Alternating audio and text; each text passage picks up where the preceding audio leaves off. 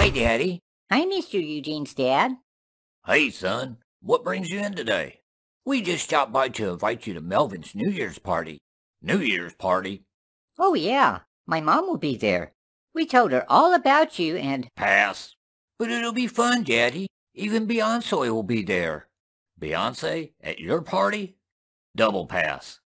Not Beyonce. Beyonce. My cat. Cat named Beyonce. It figures.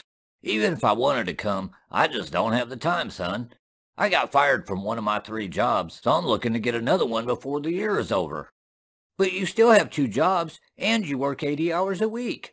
Why do you need 3 jobs? It's the holidays, son. There's always ways to make extra money. And each dollar I make is another dollar I can invest. And every dollar I invest gets me that much closer to retirement without government benefits that probably won't be there when I retire anyway.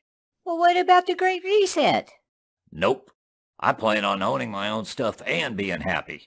So why'd they fire you, Daddy? Some girl with blue hair, 10 facial piercings, and daddy-issue neck tattoos came into the electronics store.